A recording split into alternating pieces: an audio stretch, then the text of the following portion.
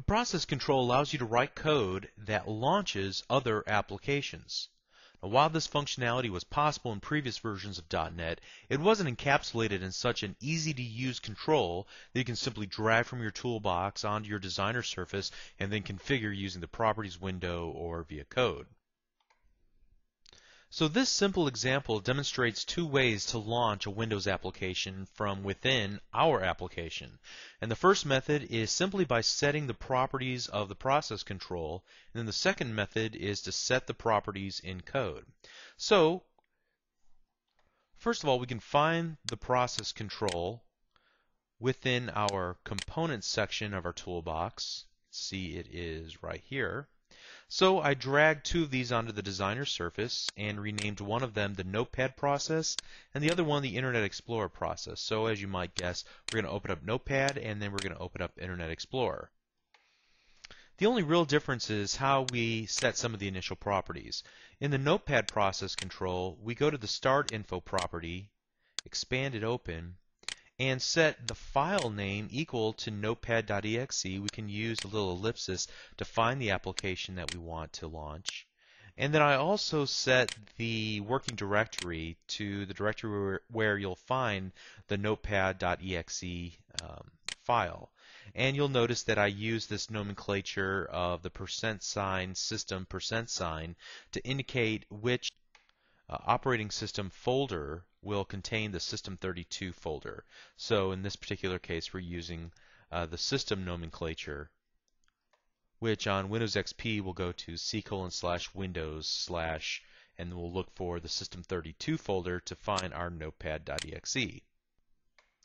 There are a number of different items, properties that are interesting, like the ability to send arguments. So for example, we could send along a particular text file that we want to open in Notepad.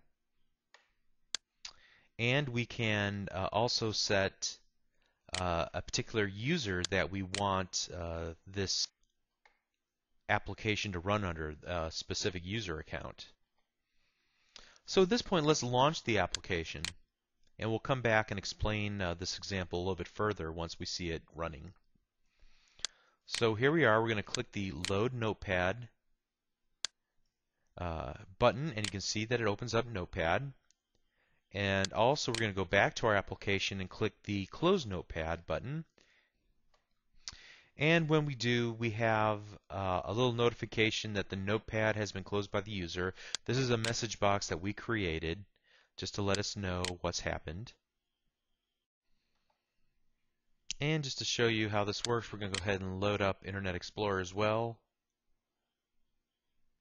And this time we're not going to use the close button, although we certainly could, but I'm going to use the Internet Explorer's close capability, and you can see here that we get essentially the same message.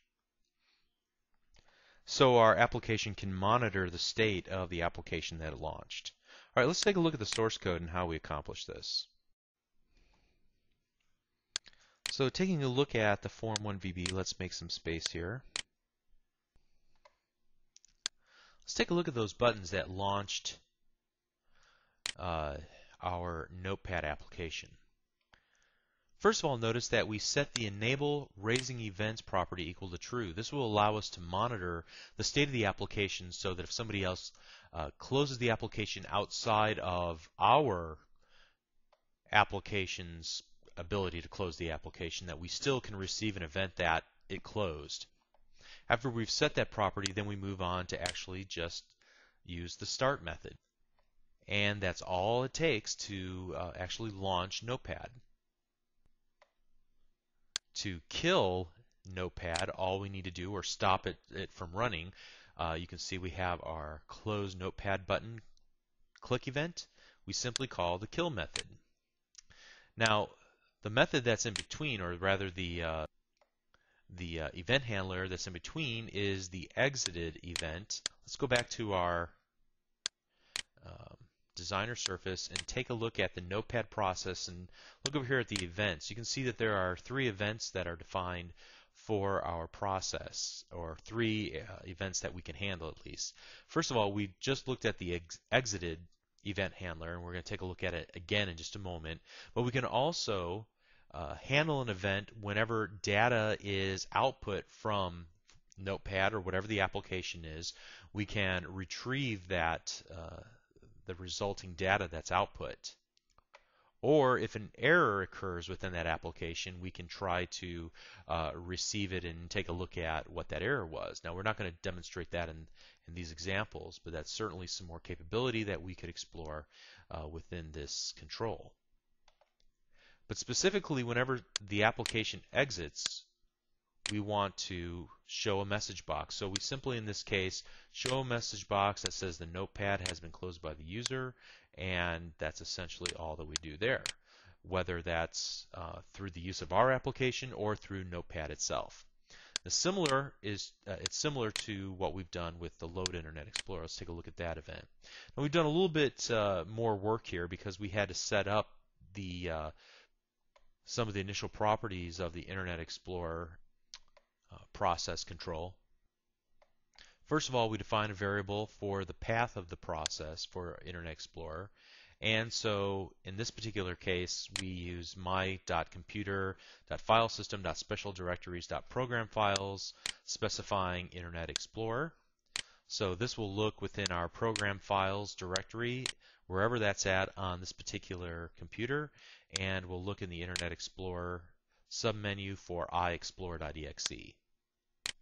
So once we've defined that variable, then we're going to set that equal to our file name property. You can see that here again we're setting the enable raising events property true because we want to monitor the use of our instance of Internet Explorer. And then, similar to what we did before, we simply kick off using the start method. We kill it using the kill method, and in the exited event, we simply show a message box. So the process control provides a very simple method of starting up and stopping other applications programmatically, as well as the ability to monitor the application to see what data it outputs and when it's shut down and why.